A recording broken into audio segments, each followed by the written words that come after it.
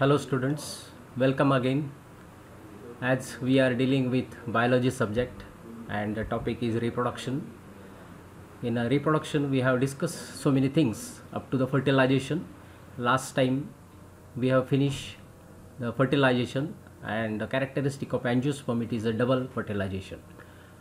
So double fertilization has its own significance and that is important, so that the angiospermic plants, they are somewhat specialized plants where the seed is developed.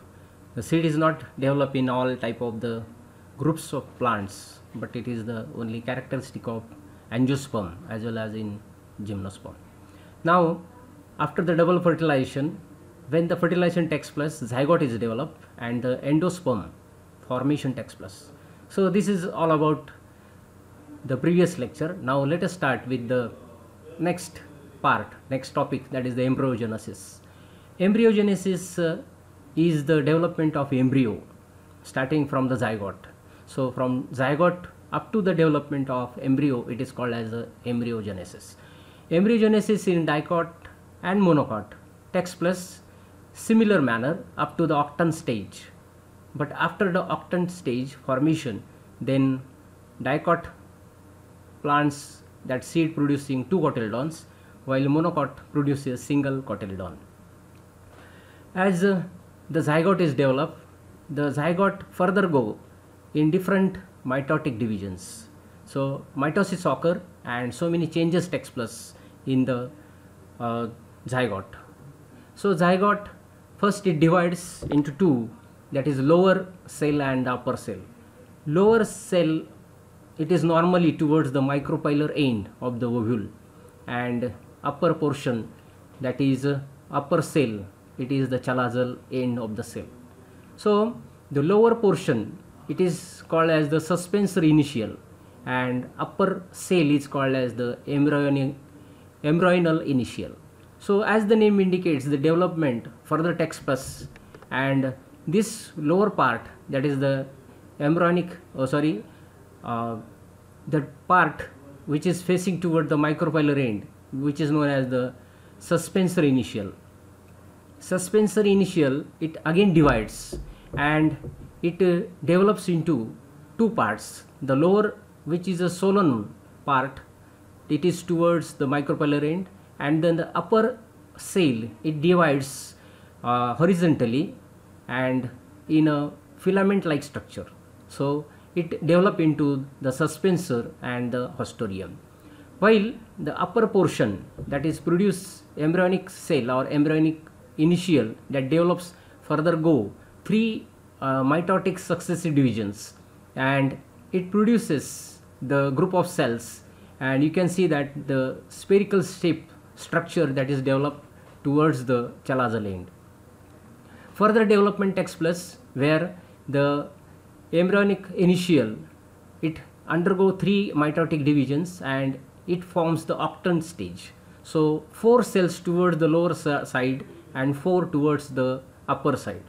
Lower side, that produces hypocotyl and the radicle. So hypocotyl and radicle towards the lower tier, you can say that is the lower portion, it is a lower tier, and upper tier that produces radicle, that is the cotyledon and plumule. So in this way, hypocotyl, radicle towards the lower tier and cotyledon and plumule towards the upper part. So further development takes place in the embryonal cell, that is the upper cell, and it develop into up to the octant, and then it develops, further development takes place which resemble to that of the heart shaped structure. Further it divides, redivides, so many divisions takes place. Of course all are mitotic divisions, and it give rise to horseshoe shaped structure, while at the same time lower portion, that is the suspensor, which is facing toward the micropylar end, it helps to embryo to pushing into the endosperm, so that the maximum nourishment can be obtained from the endosperm, and in this way the development of the embryo that completes. So same type of the processes you can observe in the monocot also. So here in a monocot, the same type of division takes place. You can see here embryonal initial and suspensory initial, and then this portion, that lower portion, that give rise into the suspensor, and that pushes the developing embryo into the endosperm. And in this way, so instead of only after the octant stage, instead of producing two cotyledon, here it is a monocot, so it is called as a single cotyledon. So it produces single cotyledon.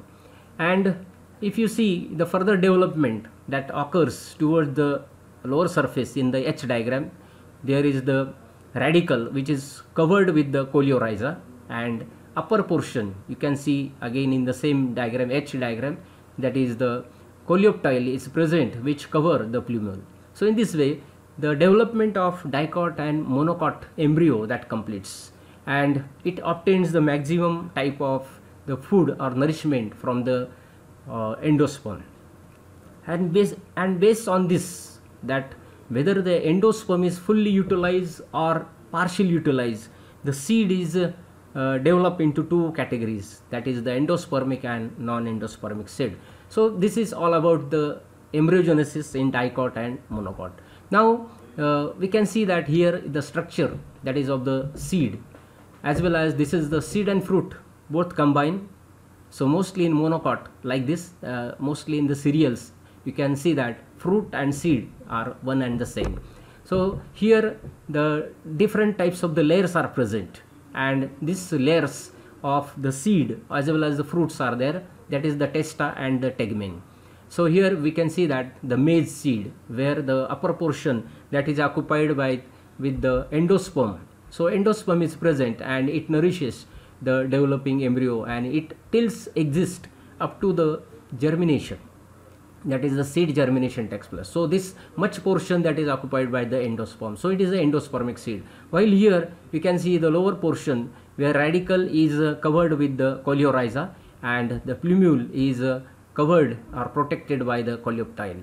So in this way, this is all about the maize seed as well as the fruit.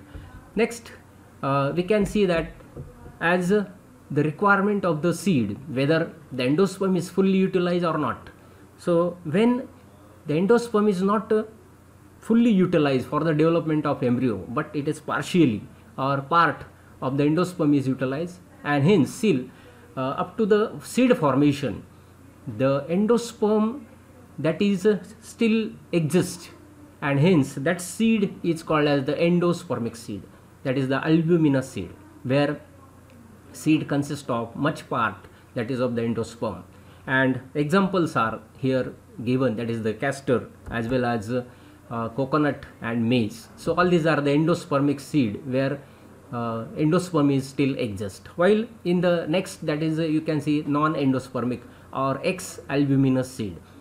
Here this endosperm is totally utilized for the development of embryo, and hence when the seed is there which is without endosperm, so it is called as the non-endospermic or ex-albuminous seed, and examples are P and B.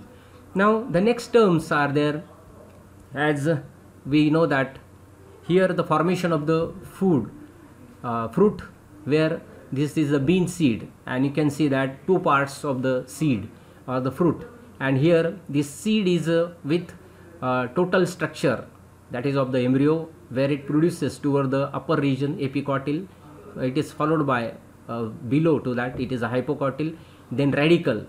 So radicle, you know, this radicle after eventually give rise to the root, and the lower portion that is the cotyledons, and the surrounding green structure that is the protecting covering is called as the seed coat. So in this way, this is the seed of dicot, where the two cotyledons are present.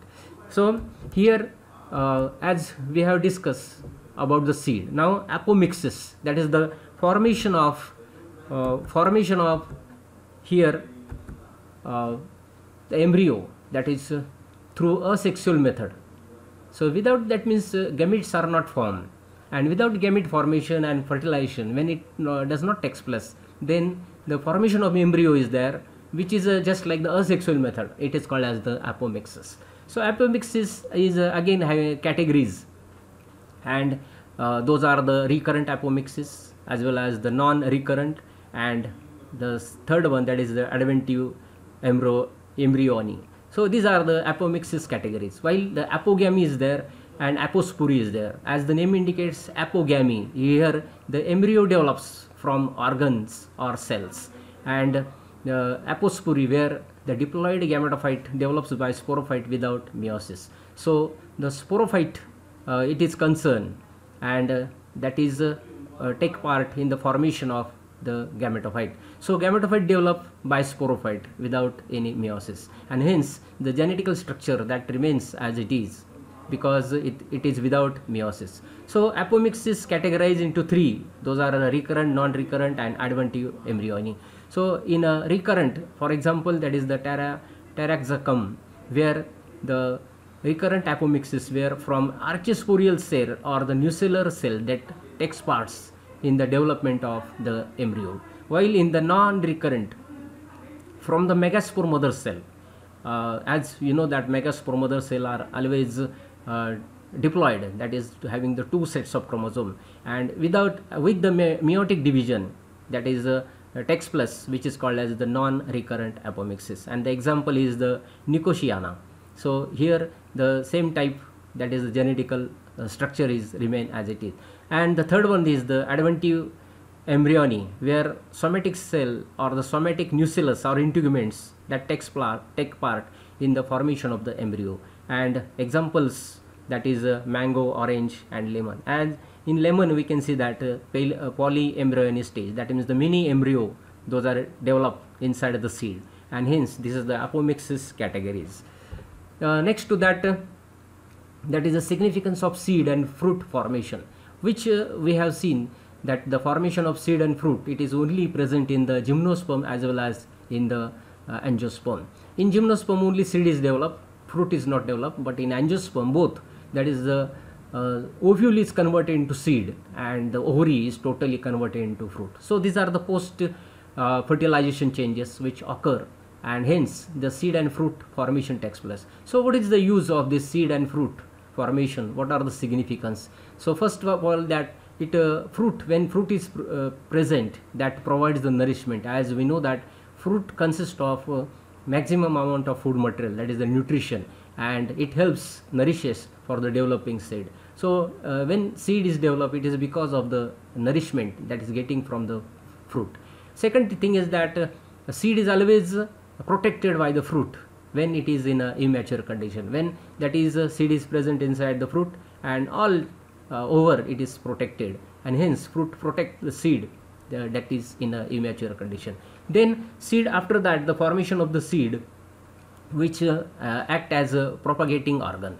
That means when we sow the seeds, then seeds germinate and it produces plantlet, and then afterwards mature plant. So in this way, the seed that act as a propagating organ. Next one is the special mechanism for seed dispersal. There are various types of the mechanisms for the seed dispersal and spreading of the species over long distance. For example, as we know that the calotropis, in Marathi it is called as the rui, kapus, and here this the seed is with that cotton, and hence because of the cotton, it carry to the long distance with the help of the wind current, and hence it achieve the long distance, so that it go up to the long distance, and after getting the favorable conditions, it can be germinate into the new plant. So in this way, these are the mechanism, seed dispersal mechanism. In some cases, what happen, the seed that fruit that splits, that the dehisce. So this is also the seed dispersal mechanism. In some thing, what happen, the seeds, they have some hook like structure which are attached to the animals or different types of the insect it may be, and along with that animals or the insect, seed that cover some distance or towards the long distance it goes, and then it germinate after getting the suitable environmental conditions. So in this way, all are the significance of seed and fruit formation. Next thing is that about the parthenocarpy. So parthenocarpy, where fruit is developed, but it is without fertilization. That means there is no any type of the gamete union, but even though fruit is developed, and hence when such a type of the fruit is developed, it is without the seed. Of course, seed, we know that is the result of fertilization, that is the ovule is converted into seed. But when the gamete is not there involved and there is no any type of the union of the gametes, so zygote is not developed, and so fertilization is not there even though fruit is developed. So the fruit actually it is a placental tissue produces, and it is by some phytohormones, that is the auxin, indole acetic acid.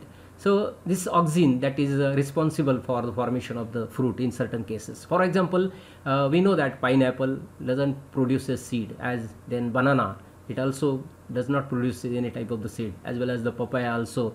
Nowadays we can see the papaya, they are without seed, that is a seedless, and hence this term, that is the parthenocarpy, is a natural term also. In artificial also we can create like this, but it is a artificial, this is a natural process where the fruit is developed but it is without fertilization.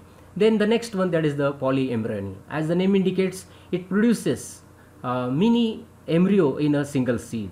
So the mini embryos can be observed, and it is first noticed by the Leeuwenhoek in 1719, and that is he observed in citrus.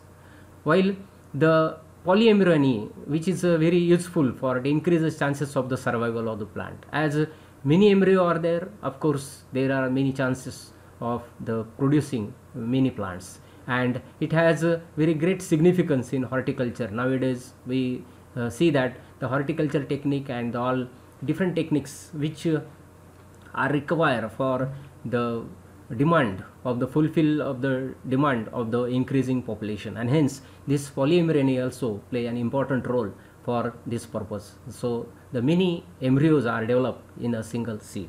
So this is all about the polyembryo. So students, all this is about our chapter, that is the reproduction in lower and higher plants, and this thing, that is this chapter is somewhat big and so many things are there, but all are the basic things we must know, and this chapter that helps us for the further chapters to study how they are, what is the genetic nature, what are the genes, and all these things that which this chapter provides us the basic knowledge. So that is the fundamental requirements which we require for the further study. So this is the very important chapter, and it has a big type of the weightage that is given for the board exam. So this is all about our chapter, that is the reproduction in the lower and higher plants. So all the things we have studied regarding with these plants in the lower as well as the higher plants. So I think you must be satisfied with this. If you have any difficulties or any problems, you can ask me anytime, and you have my number. So all the best, and keep your health and be conscious about your health. Okay, thank you very much.